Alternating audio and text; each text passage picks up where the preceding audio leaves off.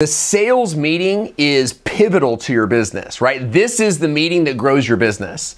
And in this meeting, you need to be moving your client to a purchase decision, which means your goal for that call is to get the credit card number from them or to get, the signature from them, and maybe you'll invoice them in 30 days or whatever, but you're getting an agreement to pay. The absolute first thing you need to prepare for any sales meeting is your agenda, okay? And it starts with your goal at the very top, right? And your goal, let's just say it's to get the credit card number. So at the very end of this presentation, you want to walk away with the credit card number. The second thing you want to have is you want to have a solid proposal with an itemized task list of what it is that you're going to do for them. This is where I think a lot of service-based companies kind of lose focus because we've grown up in this environment that says, you should just be an order taker, right? Sales is order taking, and it's not true. It's the old way of thinking about things, right? You are going to ask this person to give you their hard-earned money. And if you go into it like, here's your invoice, sir, you can pay me in 30 days, it's disrespectful to the client, okay?